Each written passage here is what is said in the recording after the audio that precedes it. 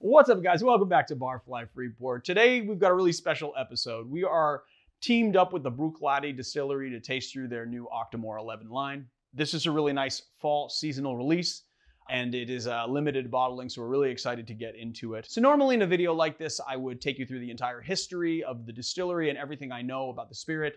But I'm not going to do that today because the main point of this video is to help them promote a series of articles written by 11 influencers that goes through everything. It just does a deep dive on Bruichladdich, their history, the distillery, everything about their process, everything about the Octomore line. And I really want to push you guys to go read that because it is amazing. And I went through all those articles and really learned a lot. So today what we're going to be doing is just tasting through the line. There's 3 different expressions that we're going to be tasting through, and I'll just kind of go through that with you. Because to really understand what differentiates Octomore from other Islay Scotch, you really need to dig into where it comes from. Octomore was created in 2002 by then Master Distiller Jim McEwen, and it started with the question, what if?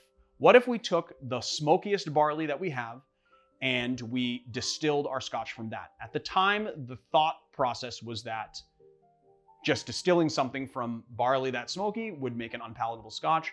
And so Octomore at its core is a very experimental whiskey. That said, Octomore takes its name from the amount of ppms that the barley is rated at. So ppm stands for parts per million. And to really understand this whiskey, we need to understand what that means. ppms is the measure by which they determine the smokiness of the barley and therefore the smokiness and peatiness of the Scotch. The higher the ppms, the higher the peat and smoke inside the final distillate. Just to give you a reference point, Lagavulin is at 35 ppms. Laphroaig, which is something that we use a lot on the Educated Barfly, is at 40 ppms. And then like 40 to like 50, 55 is sort of where all of your, Laphroaig, Ardbeg, Kilchoman, all of these Scotches kind of fit in that range. And so then you can get a sense of how peaty and smoky the Octomore is going to be now that it hits 80. So Octomore starts at 80 ppms. That's actually where it gets its name for. Octo meaning 8 in Latin. But it actually ranges between 80 and 309 ppms, and each expression has a different smokiness rating.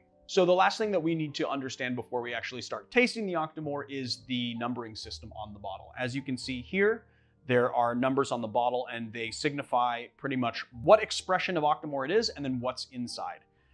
As you can see, it says 11.1. So the 11 is that it's in its 11th year. It's the 11th expression since they released the first one in 2008.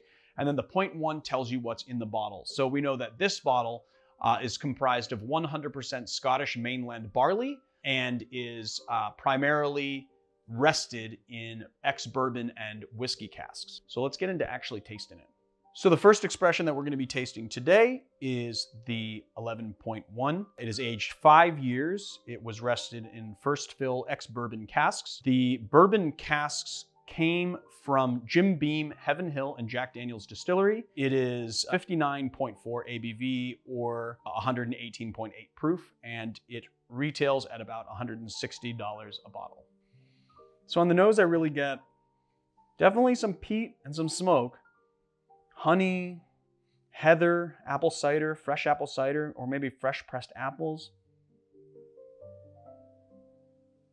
What's kind of nice is that the smoke doesn't really kind of blow everything else out. You have all these nice sweet notes, maybe honeysuckle or something. All right, let's taste it.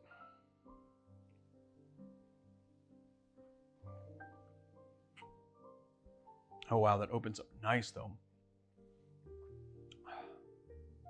Now, I mean, obviously you get this like just massive flavor right in the front of your palate.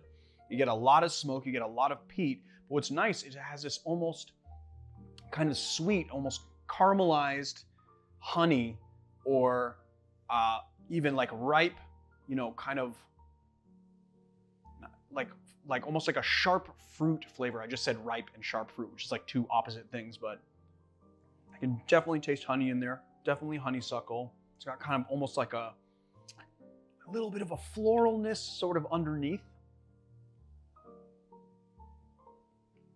A little caramel.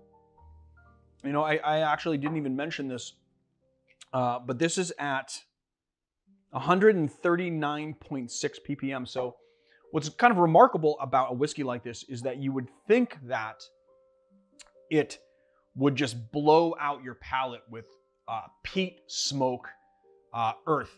But, you know, what I think is kind of remarkable is that you get all of those like really nice sort of fruit flavors, honey flavors, a little caramel. It does not have that sort of iodine minerality that is typically thought of when people think of Islay whiskey. So people think of whiskey from Islay, that sort of minerality sort of goes hand in hand in people's minds. And this is just, you know, so much to the other direction, but you have all of that like smoke. And the other thing about the smoke is that it's not like a bog smoke, but it is like a campfire kind of smoke. It's not like a cold smoke. It feels very warm. It's really nice on the nose. It's so inviting. You know, and although it's big on the palate, it is a very smooth pour for something that is at 118 proof, you know? So this is kind of a proofier thing. And you would think to feel some heat, and you do a little bit, but it's not harsh on the back of your throat as you swallow. So there is the 11.1. Let's get into tasting the 11.3 next. And what makes this different from the 11.1 is that it is 100% Islay grown barley from the Octomore farm. So this is a whiskey that is really all about the terroir of Islay. It is the Octomore's Octomore. It comes in at 5 years of age. It is first fill ex-bourbon cask, 61.7% ABV, which comes in at 123.4 proof and retails at around $225 a bottle. All right, after a little bit of water, let's taste this next one.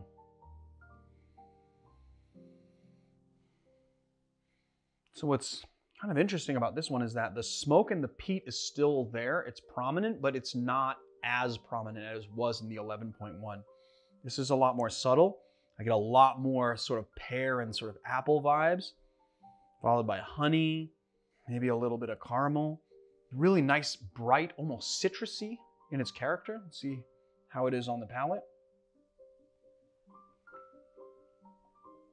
Ooh, so this one is like almost candy going down. This is at 194 ppms. So that gives you an idea on the scale of smoke that it's at, but it's very subtle in its kind of peat and smoke. It does have that nice smoky character. Again, there's none of that sort of minerality or iodine flavor that you get in other Islay Scotches. It's very bright, very citrusy, very, very nice. Again, this is even higher proof expression, and yet it's very smooth. It has a little residual burn, but just on the front of your palate, as it goes down, it's really nice and smooth.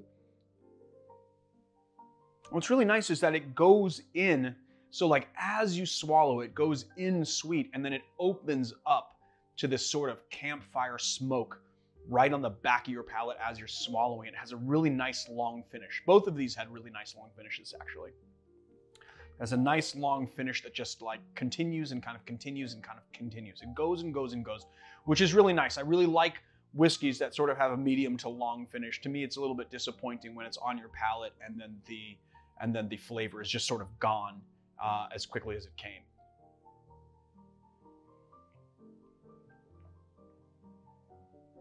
That is wonderful. That I gotta say is one of my favorite whiskeys that I've tasted so far. So for the last whiskey that we're doing the Octomore 10. It is in a virgin oak first and second fill ex-bourbon cask. Comes in at a respectable 54.3% ABV or 108.6 proof and retails at about $225. All right, so on the nose, I get a little like fresh orchard fruit, maybe a little apple, like apple cider.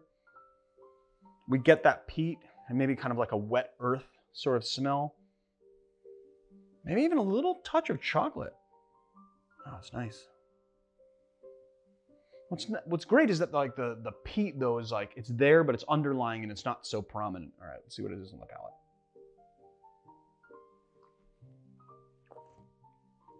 Oh, that opens up. It's really nice and big.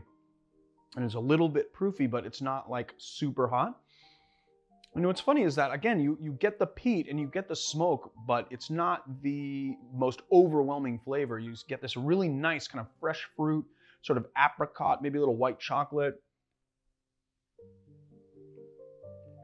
Very approachable, very drinkable. You know, it's drinking like something that's a little less proofier than what it is. It's just kind of really nice. It's really nice and smooth, very drinkable. And now I'm getting that peat. Now I'm getting that like peat and smoke, but you know, it's kind of like a campfire smoke. It's not like a cold sort of smoke. It's like a nice, warm sort of campfire smoke. And peat's really nice too. Not overwhelming. It's just really blended in with the flavor profile. And then you still get all of those nice fruits kind of throughout with a really nice finish. It's a really nice, long finish. So there it is. I don't know why I put this aside. The Octomore 10-year.